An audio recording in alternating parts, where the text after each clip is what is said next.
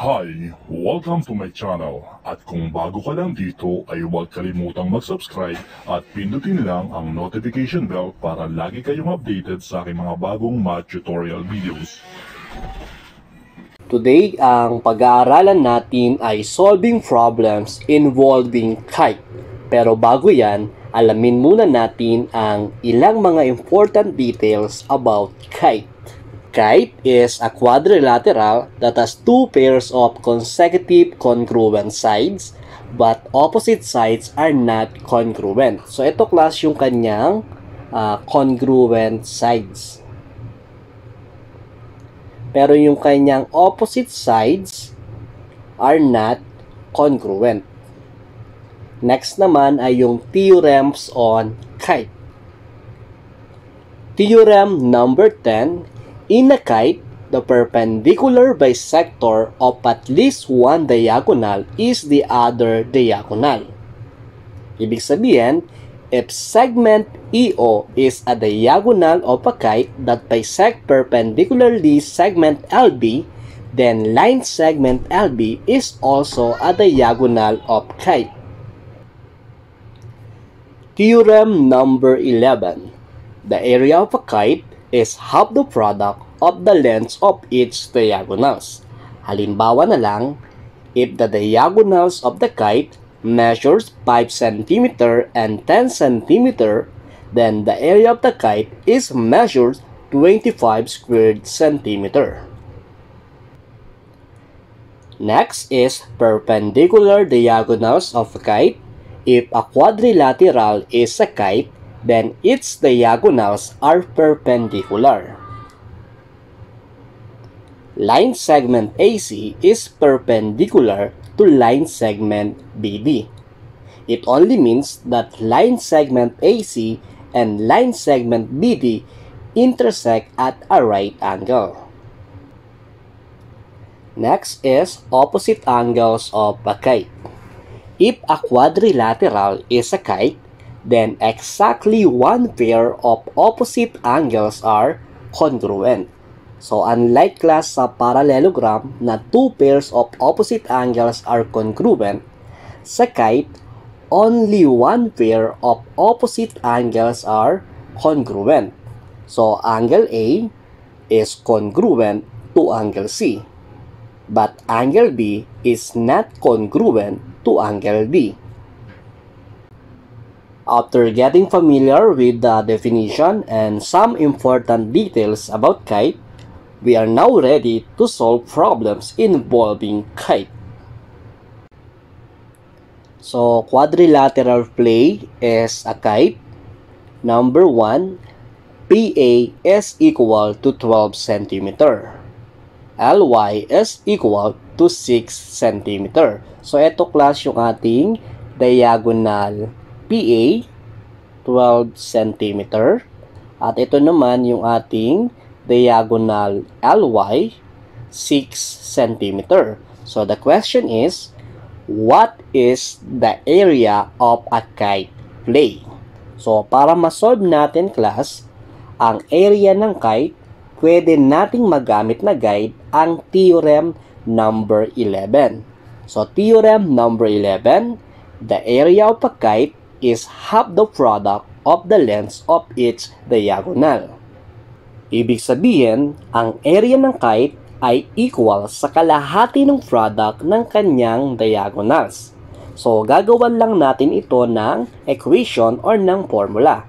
So, A is equal to 1/2 of the product of diagonal PA and diagonal LY. Next naman is substitute natin ang value ng diagonal PA and diagonal LY. So, magiging A is equal to 1/2 of 12 cm times 6 cm. Tapos, multiply lang natin class yung 12 cm sa 6 cm. And 12 times 6 is equal to 72. Kaya po magiging 72 squared centimeter. Pagkatapos, multiply lang natin yung 1/2 sa 72 squared centimeter. So, magiging final answer natin class is 36 squared centimeter. So, yung area ng kite play is 36 squared centimeter. Next, number 2. Area of a kite play is equal to 135 squared centimeter. And diagonal LY is equal to 9 centimeter. How long is diagonal PA? So, dito class, given natin ay yung area at isang diagonal. Pero doon pa rin tayo class magbe-base sa ginawa nating equation or formula kanina. So, area is equal to 1/2 times the product of diagonal PA and diagonal LY. So, ang kailangan lang natin gawin ay i-derive natin itong ating formula. So, dapat ma-isolate natin yung diagonal PA sa isang side ng equation since siya yung hinahanap natin sa problem. So, una, kailangan nating maalis yung LY sa right side ng equation. So, gagamit lang tayo class ng division property of equality. Divide both sides by LY, so magiging A over LY is equal to 1/2 times the quantity of PA. Next, yung 1/2 naman ang dapat natin maalis sa right side ng equation. So, ang gagamitin naman natin ay multiplication property of equality. So, multiply both sides by 2. So, magkakaroon tayo ng 2A over LY is equal to PA. And since na-i-isolate na natin class yung ating PA sa right side ng equation, so pwede na natin gamitin ito as formula to find the measures of diagonal PA. So, ang gagawin natin, substitute lang natin yung given value ng area at ng diagonal LY.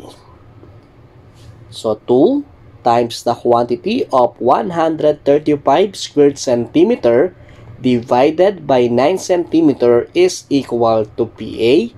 Next, multiply lang natin class yung 2 sa 135 squared centimeter. So, magiging 270 squared centimeter over 9 centimeter is equal to PA. Pagkatapos, i-divide lang natin 270 squared centimeter divided by 9 centimeter is equal to 30 centimeter.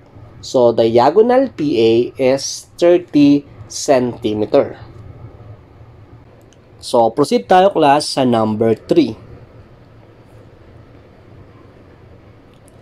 Find the side lengths of the kite. So, ang hinahanap dito ay yung measure ng line segment WX.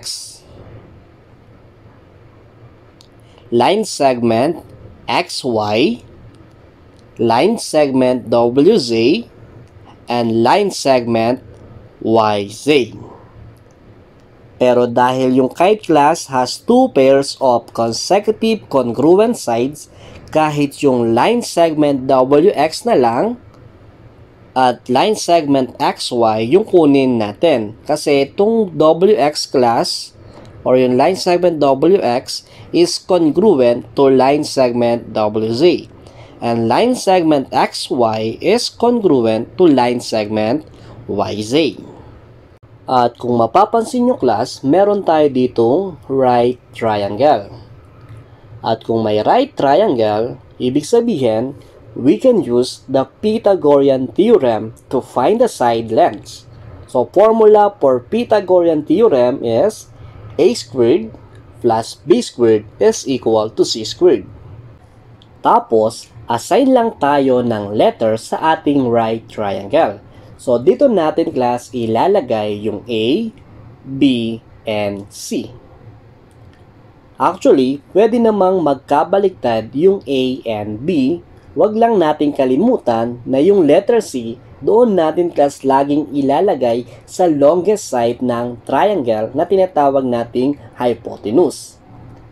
Next, substitute natin class yung given value ng A and B at yung C natin, siya yung ating line segment WX. So, 12 squared plus 20 squared is equal to the quantity of WX squared.